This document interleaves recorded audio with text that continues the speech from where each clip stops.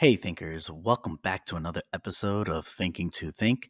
Today, we're diving into a topic crucial for our mental well being: stress management and mindfulness. Let's face it, life throws curveballs, and managing the stresses that comes with them can feel like juggling flaming chainsaws. But fear not, we're here to equip you with the practical tools and techniques to navigate the chaos and cultivate inner peace. Let's get started. Before we begin, don't forget to like, share, and subscribe. It really helps out the podcast. Today, I have my co host, my 2-year-old son, with me. So if you hear any background noise, just so you know, it's my co host. Let's talk about demystifying the enemy: stress. Let's begin with understanding it. It's not inherently bad. It's our body's natural response to challenges. But chronic stress can be like a noisy alarm clock on repeat, impacting our physical and mental health. It impairs memory and learning. It can damage brain cells and disrupt memory formation, leading to forgetfulness and difficulty with concentration. It weakens your immune system, suppresses the immune system, increasing susceptibility to infections and illnesses. It increases anxiety and depression and lead to chronic anxiety, stress, which is what we're talking about, and even depression. It raises blood pressure and heart rate, can contribute to high blood pressure and increase the risk of cardiovascular, problems. It also promotes muscle breakdown, and it can break down the tissues of your muscles, leading to weakness and fatigue. And it disrupts digestion and sleep, leading to digestive illnesses and insomnia. It can literally kill you. And that's where mindfulness steps in. It's like hitting the snooze button on that alarm clock that we mentioned earlier, allowing us to calmly allowing us to calmly assess the situation and choose a peaceful response. It's like hitting the pause button on your racing thoughts and tuning into your body's needs. So, by implementing stress management and mindfulness techniques, you'll reduce anxiety and tension, improve sleep quality, boost focus and concentration, and increase self awareness and emotional regulation. It also cultivates a more positive outlook in your own life.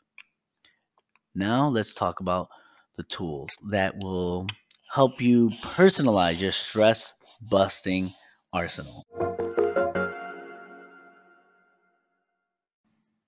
These strategies are what I would like to say battle tested techniques that many psychologists and psychiatrists, counselors use in order to manage stress and teach others how to manage their stress.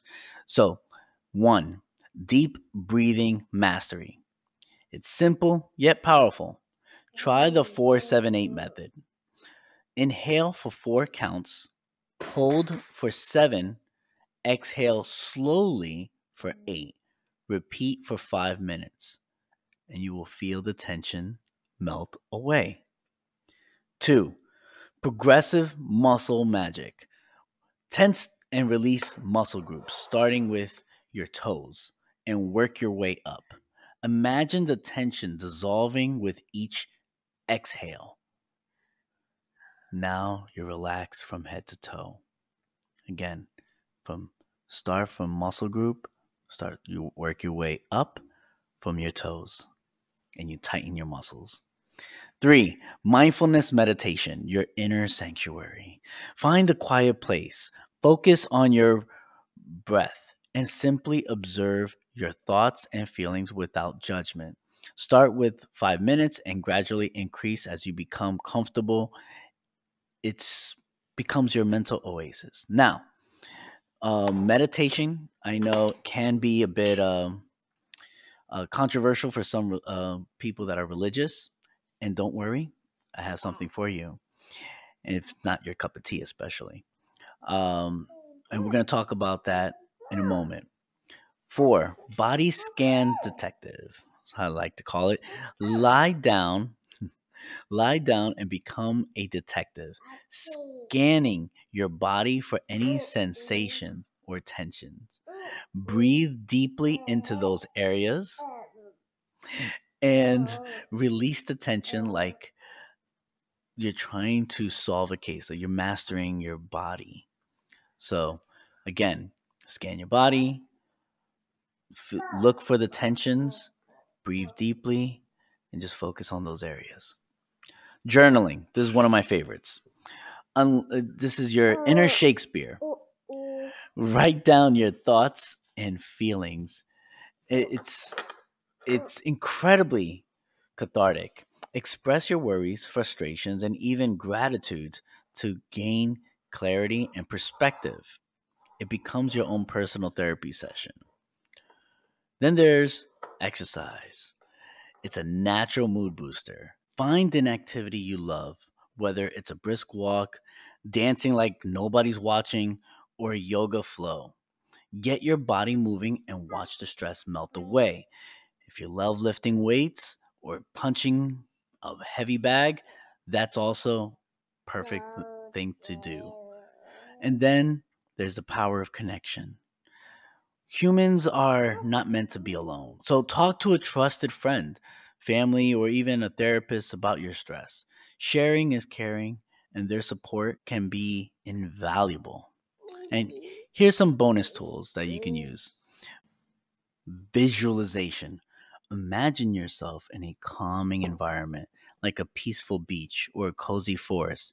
Engage in your senses. Feel the warm sand, hear the waves crashing.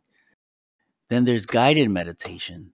There's apps like Headspace and Calm offer a variety of guided meditations for different needs and preferences. And then there's gratitude practice. Every day list 3 things you're grateful for. Shifting your focus to the positive can be surprisingly powerful. Now, I want to touch on prayer. For those that are not keen to meditation. Prayer allows you to connect with something or someone larger than you. And there is scientific evidence that it is, in fact, healthy to pray. Some of these findings include reduced stress and anxiety. Prayer can act as a source of comfort and hope, potentially in reducing stress hormone and promoting relaxation. It improves mood and sense of well being. Engaging in prayer can provide a sense of connection to something larger than oneself, fostering feelings of gratitude and belonging. Decrease blood pressure and heart rate. Studies have shown that prayer may have a calming effect on the nerve systems, leading to decreased blood pressure and heart rate. And then there's enhanced pain management.